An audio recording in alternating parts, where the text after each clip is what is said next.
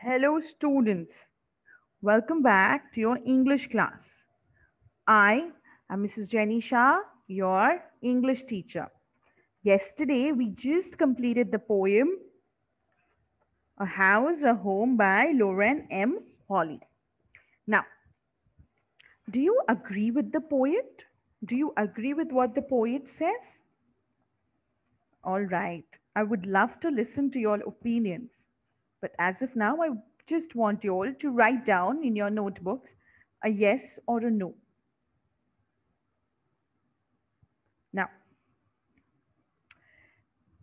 in the poem A House and a Home by Lauren M. Holly, the poet has addressed a very important issue about how a house and a home, which although are synonyms for each other, actually mean very different things.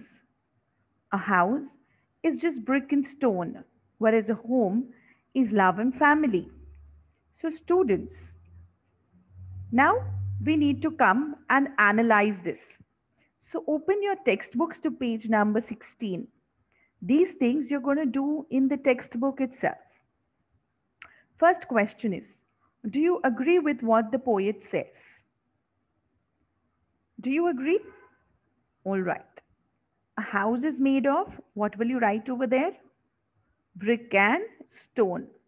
What does it have? It has eaves and chimneys and tile floors. Okay, so the first answer will be a house is made up of wood, stone, brick, wood, and stone. It has eaves, chimneys, and tile floors. You can add stucco, roof, or doors also. A home is made by. Now we come to the second paragraph. This answer is here. A home is made by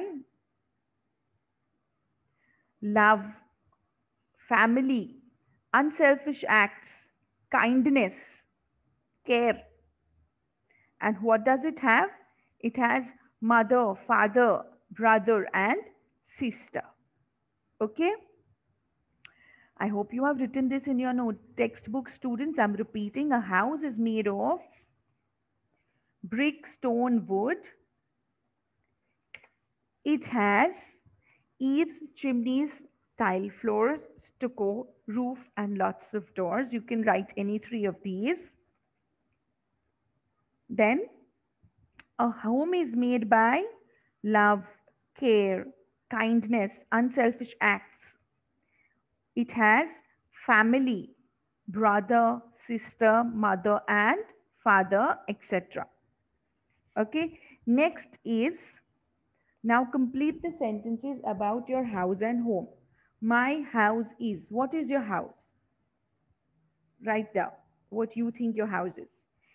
And the next line is, the best thing about my home is. So write down something best about your home over there.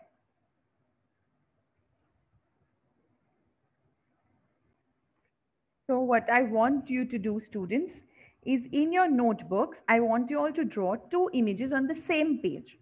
You will divide the page into two parts.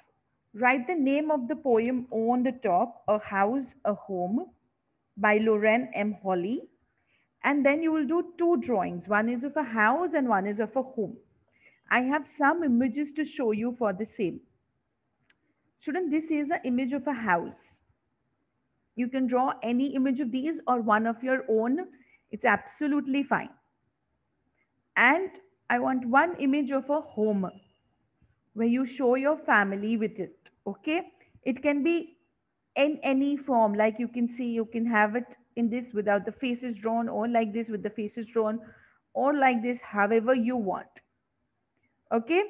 This is your drawing homework. And on the next page, students, there are some questions that I have. I had asked you all last time to write one word that comes to your mind when I say home.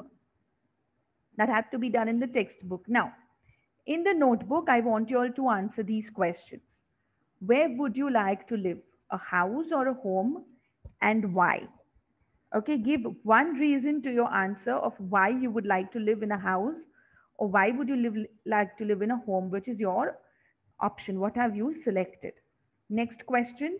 Name any one essential element of a home.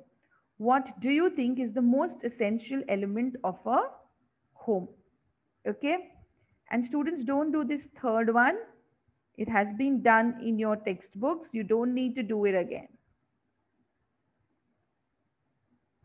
Just two questions for this chapter. Please complete the homework and keep. I will ask you all in any of the Zoom classes to read it out. And I don't want to hear you've not done it. Okay. With this, we end this class. Students, stay home, stay safe, take care, keep learning. Thank you.